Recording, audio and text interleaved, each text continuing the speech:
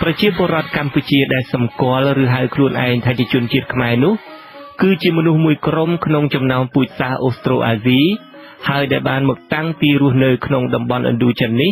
តាំងពីសម័យយុគថ្មរំលីងគឺប្រមាណ15សតវត្សមុនគ្រិស្តសករាជ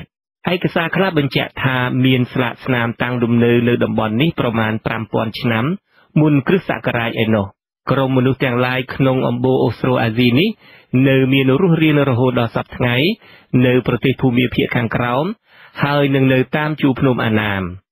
ឯលក្ខណៈកាត់ជាមួយធាតុម៉ុងហ្គោលគឺជាការកើតឡើងថ្មីខាងក្រោយក្នុងចំណោមជនជាតិឥណ្ឌូចិនគឺពួកមនុស្សរស់នៅត្រង់ចន្លោះប្រទេសចិននិងឥណ្ឌាប្រជាពលរដ្ឋខ្មែរជាជនជាតិចាស់ជាងគេដែលបានតាំងទីលំនៅនៅលើទឹកដីរបស់ខ្លួនសប្តាហ៍ថ្ងៃនេះគឺរហូតមកដល់សតវត្សទី13នៃគ្រិស្តសករាជតាក់ទាញដោយដែនដីសណ្ដមានជីជាតិវាលទំនាបនិងសមុទ្រផងព្រមដោយការរុញច្រានរបស់ពួកម៉ុងហ្គូលីពីប្រទេសចិនមកផងទើបជនជាតិវៀតណាមជនជាតិថៃនិងភូមាបានលេចមុខមកនៅក្នុងតំបន់ឥណ្ឌូចិននេះដោយពួកនេះបានវាយរុញច្រានជនជាតិខ្មែរនិងបងប្អូនរបស់ខ្លួនគឺជនជាតិមនឲ្យខ្ទាតពីតំបន់វាលទំនាបមេណាមនិងពីតំបន់វាលទំនាបទន្លេអេរ៉ាវតីនៅតាមស្ថានីយ៍បុរេប្រវត្តិនានារបស់ជនជាតិខ្មែរពីសម័យថ្មរំលីងនោះគេបានរកឃើញដូចជានៅស្ថានីយ៍មលូព្រៃអន្លង់ផ្ដៅសំរោងសែននិងនៅលើខ្នងទួលឬខ្នងភ្នំតំបន់ដីក្រហមគឺមេមត់ស្នួលនៅឧបករណ៍ផ្សេងជាច្រើនដែលធ្វើអំពីថ្មរំលីងប្រជាជនក្នុងសម័យនោះចេះធ្វើពុថៅកន្ត្រៃនិងកងដៃអំពីថ្មរំលីងគេចេះសូនដីឥដ្ឋធ្វើក្អមឆ្នាំងតុបតែងលម្អដោយក្បាច់រចនាជារង្វង់ក្បាច់ហៀនគូតខ្យងនិងចេះធ្វើក្រវិលសម្រាប់ពាក់ត្រចៀកថែមទៀតផងគេចេះនេសាទត្រីដោយស្នដែលមានងៀងនិងស្ទូចត្រីដោយសន្ទូចដែលមានផ្លែធ្វើអំពីឆ្អឹងសត្វគេចេះផ្សាំងឬចិញ្ចឹមសត្វគោក្របីចិញ្ចឹមជ្រូកនិងដាំស្រូវផ្ទះរបស់គេសង់បន្តើតលើសសរខ្ពស់ពីដីដែលអាចការពារសត្វកណ្ដៀរឬសត្វសាហាវផ្សេងហើយនឹងការពារទឹកលិចនៅរដូវវស្សានៅក្នុងតំបន់ភាគខាងកើតក្នុងការកាប់ឆ្ការព្រៃសបាតរានដីធ្វើចម្ការដើម្បីពង្រីកដំណាំកៅស៊ូនៅប្រទេសកម្ពុជាគេបានរកឃើញភូមិមូលជាភូមិសម័យបុរេប្រវត្តិដែលមានគ្រឹះនៅសល់ដែលយើងអាចមើលឃើញយ៉ាងច្បាស់ក្នុងចំណោមភូមិទាំងនោះភូមិមួយត្រូវគេបានរកឃើញនៅមេមត់ដែលយើងអាចឃើញច្បាស់នៅកំពែងឬជញ្ជាំងក្រាស់ហើយខ្ពស់ធ្វើអំពីដីមានរាងជារង្វង់មូលដែលមានវិជ្ជមានខាងក្រៅរហូតដល់200ម៉ែត្រហើយមានផ្លូវចូល2ភូមិមូលពីសម័យបុរេប្រវត្តិនេះការពារដោយគូទឹកសងខាងហើយគូទឹកឬរណ្ដៅនោះមានជម្រៅរហូតដល់6ម៉ែត្រនៅឡើយសប្តាហ៍ថ្ងៃនេះគេបានរកឃើញរោងជាងឬកន្លែងកាត់បំបែកថ្មនិងដុសថ្មរំលីងឬខាត់ថ្មដែលមានសំណល់វត្ថុផ្សេងយ៉ាងច្រើនសន្ធឹកធ្វើអំពីថ្មរំលីងព្រមទាំងមានបំណែកចានឬក្រឡឬហៅម្យ៉ាងទៀតថាកុលភាគយ៉ាងច្រើននៅទីនោះតាមការស្រាវជ្រាវថ្មីបន្ថែមទៀតដោយប្រើប្រព័ន្ធផ្កាយរណបថតពីលើអាកាសមកមន្ទីរពិសោធន៍ NASA នៃសហរដ្ឋអាមេរិកបានប្រកាសថាបានរកឃើញភូមិមូលសម័យបុរេប្រវត្តិយ៉ាងច្រើននៅតំបន់សៀមរាបអង្គរផងដែរជនជាតិខ្មែរនៅសម័យបុរេប្រវត្តិអនុវត្តជំនឿគោរពបុព្វបុរសដូនតាហើយធ្វើសក្ការៈបូជាអ្នកតាម្ចាស់ទឹកម្ចាស់ដី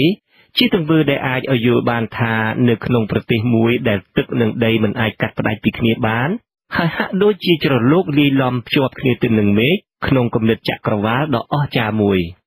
សត្វនាគគឺជានិមិត្តរូបនៃកម្លាំងអាទិទេពឬវត្ថុស័ក្តិសិទ្ធិវត្ថុទិព្វរបស់ជនជាតិខ្មែរជំនឿនេះគេបានឃើញកើតមានពីយូរយារណាស់មកហើយជាពិសេសមានរឿងរ៉ាវនាងនាគដែលតាក់ទងទៅនឹងរយៈកាលចាប់ផ្ដើមប្រវត្តិសាស្ត្រនៃប្រទេសកម្ពុជាថែមទៀតផងអ្វីត្បិតតែរឿងរ៉ាវព្រះនាងនាគមានលក្ខណៈដូចជារឿងព្រេងនិទានបន្តិចក្តីក៏សពថ្ងៃជំនឿនេះនៅមានជីវិតរស់រវើកក្នុងជីវភាពនៃជនជាតិខ្មែរហើយត្រូវបានប្រជាពលរដ្ឋខ្មែរគោរពបូជាយ៉ាងសកម្មហើយតម្កល់ទុកថាគឺអ្នកតាម្ចាស់ស្រុកម្ចាស់ទឹកម្ចាស់ដីដ៏មានគុណនេះហើយជាអ្នកថែរក្សាការពារជនជាតិខ្មែរនិងមាតុភូមិខ្មែរនេះឯង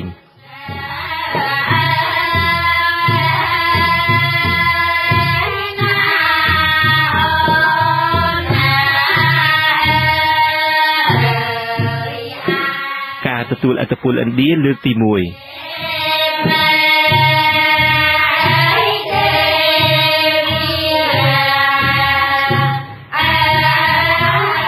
ក្នុងរង្វង់សតវត្សទី1នៃគ្រិស្តសករាជ ជនជាតិខ្មែរដែលតាំងពីយូរលង់ណាស់មកហើយធ្លាប់មានទំនាក់ទំនងជាមួយអ្នកដើរសមុទ្រជាតិឥណ្ឌា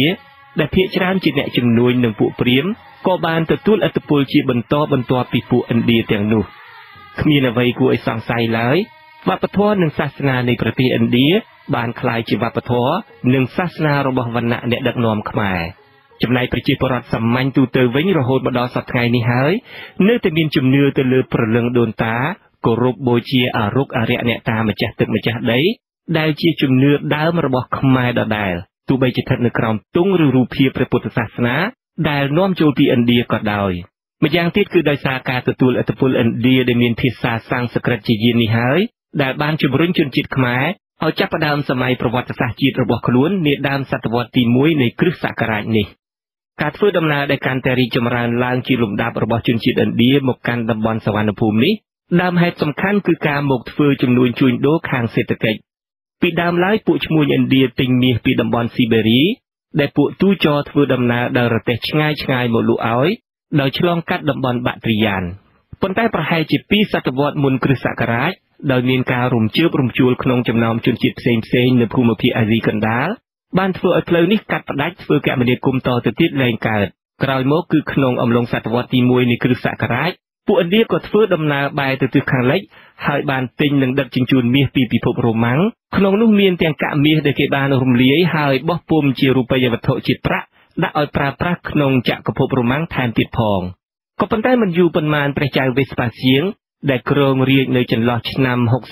69-79នៃគ្រិស្តសករាជនៃចក្រភពរ៉ូម៉ាំងបានចេញបញ្ញត្តិហាមឃាត់មិនឲ្យនាំមាសចេញដែលជាប្រការបង្ខំឲ្យឈ្មួញឥណ្ឌាស្វែងរកប្រភពទិញមាសពីទីកន្លែងផ្សេងទៀត